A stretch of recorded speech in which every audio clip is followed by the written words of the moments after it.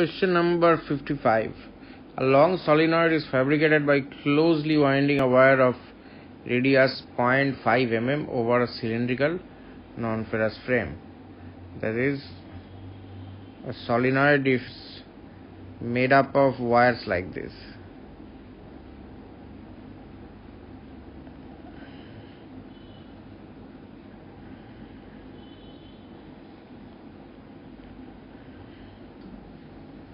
This is it, closely wound wires, one touching the other almost.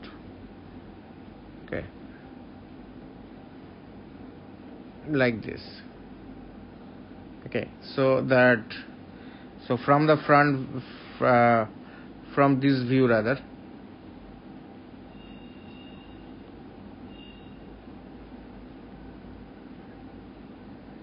from this view, it will be seen like this. On a cylinder, these are the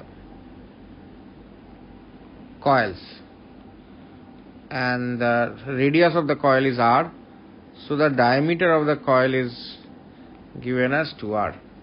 So from the diameter of the coil, we can find out number of turns in unit length. So if I take a length of 1 meter,